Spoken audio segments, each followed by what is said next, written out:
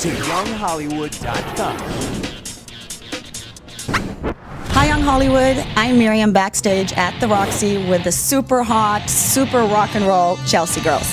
Tell us, how did Chelsea Girls come about? When I was playing some shows with Camp Freddy, and every time I walked off stage, I kept thinking that there needed to be an all-girl band that pretty much blew all the boys out of the water. And so I put together a wish list of the best drummer and the best guitar player. And the only problem was we could not find a singer. I was like, who's gonna be able to hit notes like Pat Benatar, who's got a 4-octave range that's smoking hot? And she sang Barracuda with her old band for us, and like halfway through the first verse, she had the job. You're basically an opera singer, correct? Yeah, absolutely. I trained from the time I was 10 singing opera and doing musicals, and started doing rock and roll in high school. I was in a Misfits car band. I was in Motley Crue. I played with them for a while. I played with Hole. I played with Eagles of Death Metal and Peaches. Well, there's definitely an 80s vibe here. It feels like, you know, you're on the Sunset Strip, mid to late 80s. What is it about that time in rock and roll that appeals to you guys? That's the time that this place was alive with the most magic, probably, that most people would associate with the Sunset Strip. And the kind of songs we're playing in the set list, it's based on party songs and anthems. We don't want to play stuff that really is like a downer, you know. And sometimes we have guests, so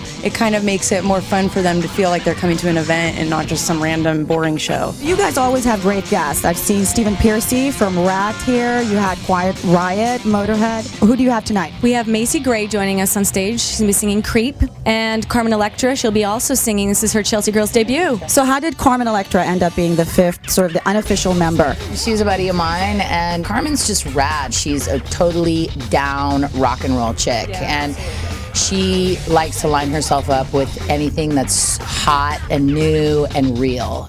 Carmen, how is it that you ended up being the MC and host for the Chelsea Girls? Because I've actually been the biggest fan of Corey's. I've met her a few times, and I was like, man, this chick is so rad, you know.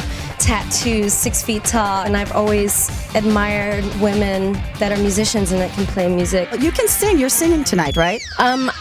I would say it's talking.